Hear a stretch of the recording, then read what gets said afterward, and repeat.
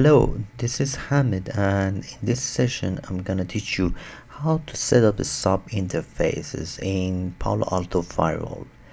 So as you can see in this diagram, we have two VLANs, one VLAN 10, the other one is VLAN 20, and I'm gonna set the switch first for VLAN 10 and VLAN 20, and then I'll set the firewall and the other configurations. So in GNS 3 you can configure the switch like this. Just look at the diagram, because we have here Ethernet 0 port 0 1 2, and first I delete the unnecessary port, because here I need just 0 1 2. And as you can see that port 0 is connected to the firewall, and this port is our .1Q port. So I changed this port 0 as access to, and change it to .1Q. And the other one, so here I can add that, and I double click again for port 1, and port 1 is connected to VLAN 10. So here I just write the VLAN 10 port access mode and add it to the port switch port. And again for port 2 is connected to VLAN 20, and I add it to switch. So now my switch is configured. Okay, I have to reconfigure it again. I disconnect all of the connections, because first of all I remove all of that first and do it very fast. 0 was .1Q, here 1 was VLAN 10, I add that, and 2 was VLAN 20. So now I connect the switch 0 as .1Q to Ethernet 1/2, and 1 was connected to VLAN 1, and the other one was Ethernet 2 connected to VLAN 20. Perfect. Now I'm gonna set the firewall, because Ethernet 1/2 we should add two sub interfaces in the firewall. So I just connect to the firewall,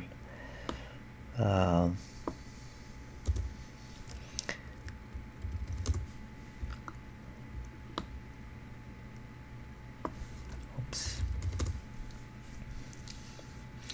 So in the firewall, let's go to interfaces here, and in the interfaces I don't need to set the IP address here, so I remove the IP address from interface 1/2.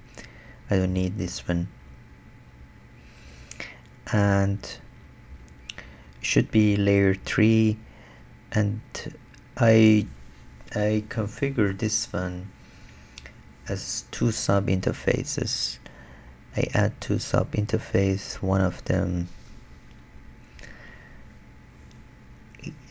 here we have two concepts. The tag is your VLAN, and this is the interface number, so I can name it the same, like 10 for VLAN 10, and virtual router default, and I can just add some zones here, like for VLAN 10 I can say just as the name as the VLAN I create a zone for that. And for this VLAN, I want the IP address to be 10.1/24. And again, I can add another interface, sub interface. The other one is 20.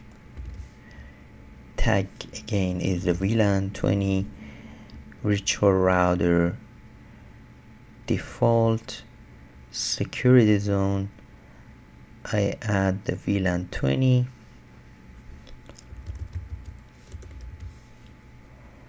And I add the IP address here, 192.168.21/24, and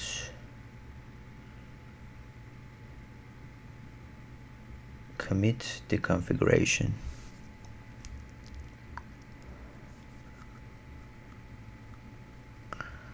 So here I have to create the policy to allow the traffic from VLAN 1 to outside. So I just go to policy, and here security policy, add a new security policy, add it for VLAN 10. For VLAN 10, I'm gonna say any traffic from VLAN 10 to destination outside should be allowed.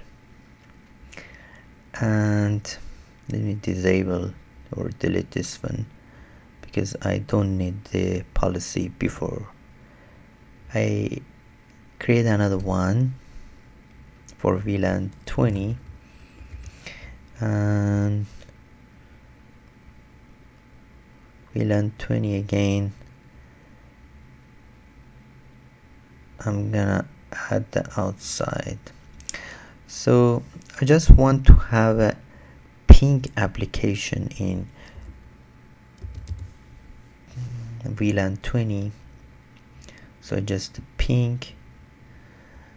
And for VLAN 10, I want every application to be open. So I commit my configuration now, and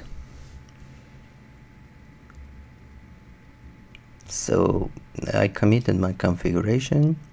The next step is to create the NAT policy. So I create a NAT policy here, and I call it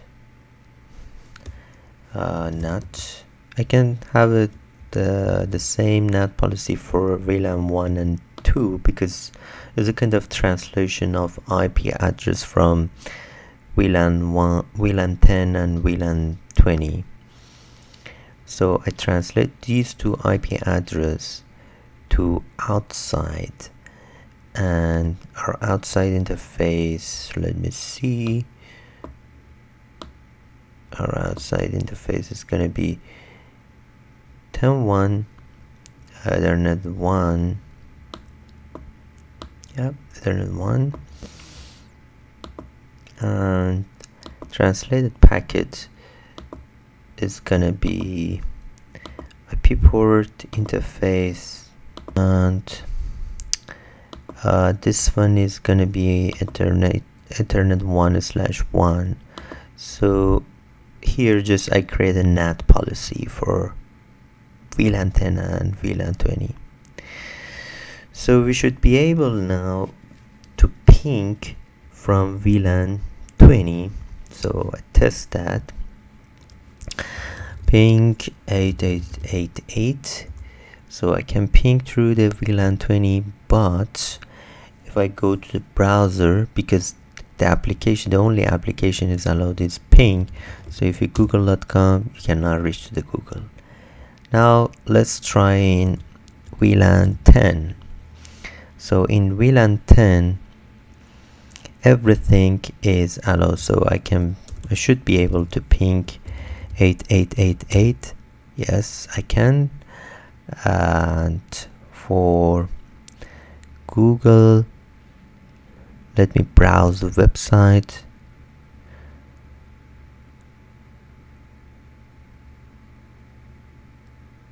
So here, google.com.